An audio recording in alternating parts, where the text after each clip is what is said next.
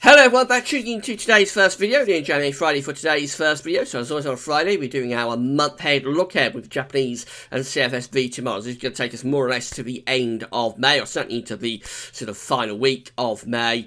So running down the clock with these longer range updates now in towards the end of the spring. We haven't had all that much spring so far. We've had that dismal March with the beast from the east, and then we been sort of trading unsettled and more settled conditions through April, although it has been a relatively warm month, maybe surprisingly so. And we had the heat wave, of course, around a week ago.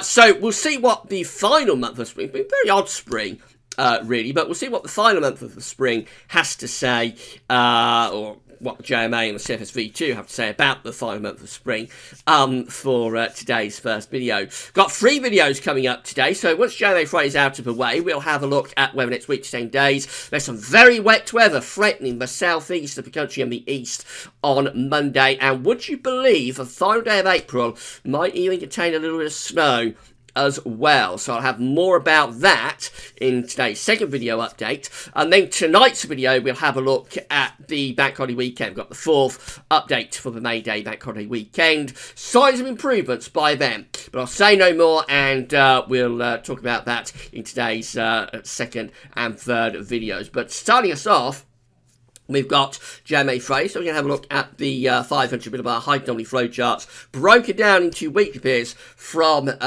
JMA website. So on these charts, we're looking at the North Pole view down. First of all, that's the North Pole up the Northern Hemisphere just there, and the mid-latitudes of the Northern Hemisphere around there. Blue extrapolates to low pressure, yellow, orange, and red extrapolates to high pressure. The same these are broken down to week periods. The first week period will take us from today, the 27th of April, through to the 4th of May. So we find that we've got above average heights out in the middle part of the Atlantic with this ridge just here, but then we've got a big area of below average heights to our north, and then running through the UK and Western Europe, and this is sending the jet stream onto a southerly track. We've got a real dip within the 500 millibar flow in the jet stream. So we're under a cold ridge, under a cold trough, I should say there. We've got a trough of low pressure centred over the UK and Western Europe. The jet stream is to our south, so that looks pretty cold and pretty unsettled, I'm afraid, for the week ahead. The 27th of April to the 4th of May does look like a particularly unsettled and quite cold week to come. We go through to week 2, and this takes us from the 4th through to the 11th of May, and still got a trough close to us, but this time it's more out towards our west, so it's in that sort of position, still that ridge in the central Atlantic, and then we've got a ridge up here to our northeast. So the flow of the jet this time is going rather like that, and this should place us onto the warmer side of the jet. So we should, although still unsettled, we should be starting to pull up the air from a southerly or southwesterly direction, and that should be substantially warmer air that's coming up as well. So an increase in temperature there as we go from the 4th through to the 11th, but probably still quite unsettled. And then we go through to weeks 3 and 4, and this one takes us from the 11th through to the 25th of May, and weaker signals, but we've still got this trough out to the west of Ireland. Then not much else going on. There's a trough over sort of eastern parts and northeastern parts of Russia, or northwestern parts of Russia. So it looks like the jet stream will probably be doing something like that. And although it doesn't really show a ridge through the west of Europe, I would have thought there should be a ridge in that position. So we could be under an area of high pressure there and sending the jet stream up to the north through those 2 weekly periods from the 11th to the 25th. You've got to bear in mind that's a 2-weekly anomaly, so that's why the colours look a bit weaker, because it, rather than a 1-week anomaly, it's a 2-week anomaly. It might be transition. It might be something like week 3 still unsettled, then week 4 places under an area of high pressure, something like that. But I think that could be okay. That could be relatively warm and dry through that middle part of May. Let's have a look at the mid-latitude view then, based on the JMA month-ahead forecast. Again, these charts are broken down into week periods. The first week period will take us from the 27th of April April through to the 4th of May. British Arts is just here in the top right-hand corner of the chart as you are looking at it. A reminder of the week 1, 500 millibar high dollar, which is very unsettled, sending that trough of below average heights through the UK and to our south. We've got a dip in the jet, doing something like that with the jet stream, so we're on the cold side of the jet, and we are unsettled as well. So temperature anomalies for the week ahead are coming out colder than average, and quite substantially so. Actually, if we have a look at the scale there, so we're going down to between 2 and 3 degrees colder than average, I think, for many parts of the UK in the week ahead. Significantly cold average temperature anomalies, and also you'll not be surprised to know it's unsettled because you've got that trough of below average heights over to the south of the UK, so precipitation is coming out above average. So temperatures below average, precipitation above average. Not a very inspiring week to start us off. We go through to week 2, which is the 4th through to the 11th of May, with the below average heights now more centred to our west. We have got some ridge. You can't see Scandinavia and Northern Europe on this view, but we know that we've got the area of above average heights away to our northeast over there. So it looked like we should be sending the flow and the jet up like that, and possibly pulling up some warmer air from a southerly or southwesterly direction. Now it does show the temperature anomalies improving. They're not anything to get all that excited about, but they are lifting up compared to what we're seeing in week 1. Going back closer to average, if you like. Not particularly warm, but going back closer to average. Much of Eastern Europe, by the way, turning really quite warm indeed. So a bit of a heat wave going on there. And then we go through to weeks 3 and 4, which is the 11th to the 25th of May, with the trough of below average heights, again, out to our west and weakening. Otherwise, not much else to go on, but we thought probably doing something a bit like that with the flow with the jet. So therefore, maybe under a ridge of high pressure, if anything. The precipitation anomaly for this 2-weekly period looks still a little bit above average for western parts of the country, but most areas actually coming out a bit drier than average. Remember, it's a 2-weekly period, so it might be transitional. And then the temperature anomaly, I should say, is going above average. So temperatures are lifting up there as we go through those middle 2 weeks of May. So although it does look as though we're probably going to have quite a cold, unsettled start to May, actually, overall, the month might not be shaping up too bad. It might be a relatively pleasant month that is unfolding here, reading between the lines with the JMA.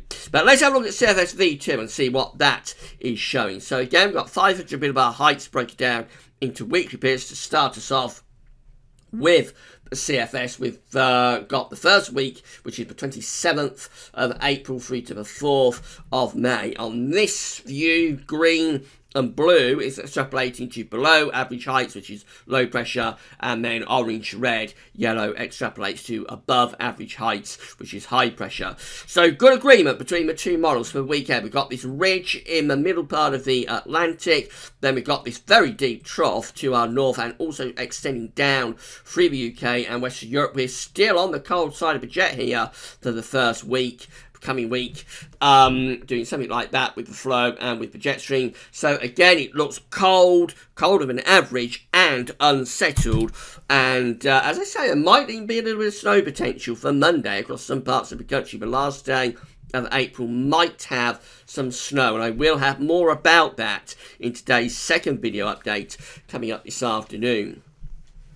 Then we go through to week 2, which is the 4th through to the 10th of May. Now, this is covering the bank holiday period, of course, and it still looks very unsettled, actually, with the CFS, with below average heights pretty much through the UK and much of Western Europe as well. We've got above average heights still in the central Atlantic and building up to the east and northeast of the country. So it looks like, I think we're still on the cold side of the jet, really, there. Doing something like that with the flow and with the jet stream. So not particularly good, and not as good, I don't think, that as what the JMA is showing for the 4th through to the 10th of May. Then we go through to week 3, and this does look better. This is the 11th through to the 17th of May with above average heights over Scandinavia. The area of below average heights being pushed out to the northwest of us. And so the flow and the jet should be doing something like that. So we're going onto the warm side of the jet there and probably pulling up the air from a southeasterly or maybe even southerly direction. So that should be a good deal drier and warmer for week 3. And then week 4 looking like this, with above average heights to our north and northeast. I mean, otherwise not much else going on. It's possible we might have some sort of thundery low pressure in this area maybe. So I'll add a question mark into there. Possibly threatening some thundery conditions from the south. But overall, that still looks reasonably pleasant, reasonably warm and dry, I would have thought there, from the 18th through to the 24th of May. So it takes a little bit longer to get to where the JMA is, but I think reading between lines, both models, despite the dodgy start, are probably going for a reasonably pleasant May. Actually. Let's have a look at temperature anomalies. The week ahead, the 27th of April through to the 3rd of May, is coming out substantially colder than average for the UK and for much of Central and Northern Europe as well. So really cool temperatures in the week ahead. I'm afraid week 2 is also coming out colder than average. This is the 4th through to the 10th of May, with below average temperature anomalies continuing, that encompassing the bank holiday period, of course. Actually, the shorter range models are hinting, and we'll discuss this in the second video, and then with the bank holiday weekend update, the shorter range models are hinting that the weather might start to settle down and warm up even by the bank holiday weekend. So maybe these longer range models are a little bit too slow inside to get this improvement going. We'll have to wait and see. We go through to week 3, which is the 11th through to the 17th of May. And by then, the temperature is back close to average. Notice much of Europe is turning substantially warmer than average. Taking a long time to back that warmth into the west of Europe, though. And then we go through to week 4, and finally we do get some slightly above average temperature anomalies. I do mean slightly above average, only in these pale sort of lemon colours, which is an anomaly of around ½ degree above average. So again, nothing to be overly excited about, but it is a bit warmer anyway from the 18th through to the 24th of May. I think the CFS is a bit pessimistic with this. I think it's a bit slow in starting to lift those temperatures back up after what will be a cold start. Definitely, we will have a cold start to May, but I think it's a little bit slow in lifting those temperatures up. Finally, precipitation. So the week 1 CFS precipitation anomaly going from the 27th of April through to the 3rd of May comes out wetter than average for England and Wales, closer to average for Scotland and Northern Ireland. Then week 2, the 4th through to the 10th of May, that comes out with generally above average precipitation again. So certainly an unsettled and cool start to May if this model is correct. Week 3 goes to average as the signal begins to weaken, and then week 4, again, quite weak signals, but average to maybe slightly drier than average precipitation there in week 4, the 18th through to the 24th of May. So it's a bit of a mixed bag, and what we can say is that both models are agreeing on a dismal week to come. So from today through to next week, it all looks rather poor indeed. The temperature anomaly is substantially colder than average, and the precipitation anomaly is above average, especially so for England and Wales. After that, improvements are predicted.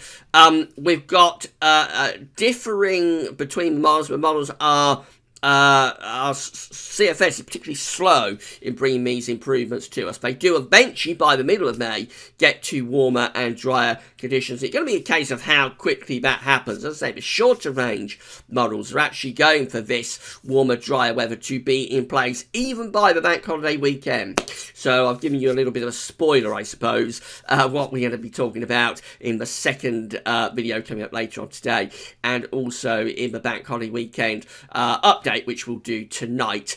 They are both looking at the moment, the short range ones are both looking quite decent for the bank holiday weekend. But the CFS and the JMA are differing about how quickly that improvement sets up. By the middle of May, they're both indicating something warmer and drier appearing. And I think the CFS in particular is probably being a little bit pessimistic in how quickly, or how slowly actually, it's getting these improvements going. So hopefully, after quite a cold and unsettled start to May, we might be in for a month that isn't too bad, actually, reading between the lines. And we'll just have to wait and see how that works out. Remember, these long-range runs are highly experimental, so they are subject to chopping and changing. We'll see what they're showing again. We'll do JMA Friday next week. Today's second video update will be with you after lunch, and we'll be looking at next week to 10 days. We've got the risk of torrential rain, gale force winds, and maybe a little bit of snow on Monday, and then possibly, would you believe, by the bank holiday weekend, heading into something that's rather summer-like. So, again, a lot to keep us on our toes, and we'll have more about all of that in today's second video update coming up this afternoon, so come back for that. And that's all for now. Thanks for watching.